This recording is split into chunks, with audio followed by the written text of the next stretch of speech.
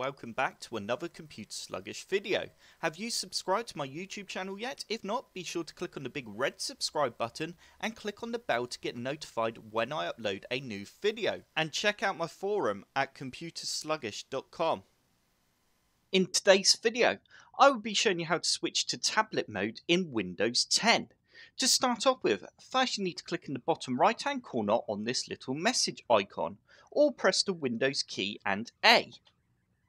You will now see a tablet mode option. If you don't see this option, then click on expand and you will now see the option. And all you need to do is simply click on this button and we are now in tablet mode. And it really is that simple. To change Windows back from tablet mode, all you need to do is press the Windows key and A or click on the message icon again. And you can now click on tablet mode and it will take it out of tablet mode.